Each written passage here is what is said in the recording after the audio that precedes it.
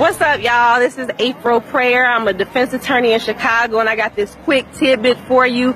4 things not to do if you get stopped by the police. So here are your 4 don'ts. Number 1, do not run. Number 2, do not reach. Number 3, do not resist. And number 4, do not run your mouth.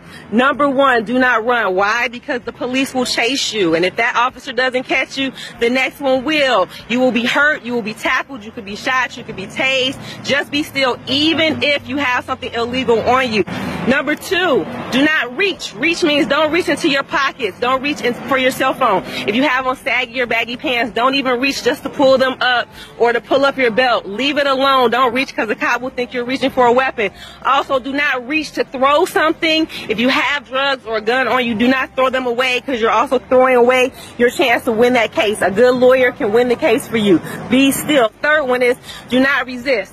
Resist means don't talk smart to the cop. It means don't stiffen up your body. It means don't pull your arm away. All of that will be seen as resisting. That is an additional charge. You don't need those additional problems. The last one is do not run your mouth. This is going to be a running theme of all my videos. Do not talk. That means don't say your name. Don't say your address. Don't say where you're coming from. Don't say I just got a little bit of weed on me. Don't say we just got a little bit of crack in my shoe. Don't say I got this gun for protection. Say nothing. Don't open your mouth. The less you say, the less the consequences are for you. Again, so number 1, do not run. Do not reach. Do not resist. And do not run your mouth. One phrase to say is I want a lawyer. Other than that, shut your mouth. Spread the word. Spread this video. Share it with friends.